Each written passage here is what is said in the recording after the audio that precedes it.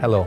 Today I want to talk to you about the Haddad Chair in Entrepreneurship. This is a chair that was created together with the Haddad Entrepreneurship Institute and was made possible through a donation by Claudio Haddad and the Haddad Foundation.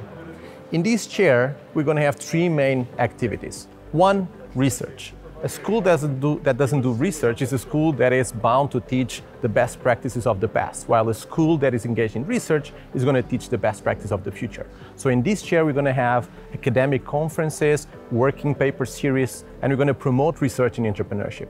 The second building block of this chair is teaching. So we're going to have both academic teaching and we're also going to have practitioners talks. So we're going to have entrepreneurs come in and talk about their journeys, talk about what went well, what went wrong, what are the difficulties that a typical entrepreneur faces.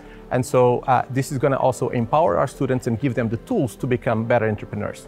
The third building block is going to be knowledge sharing with the rest of society.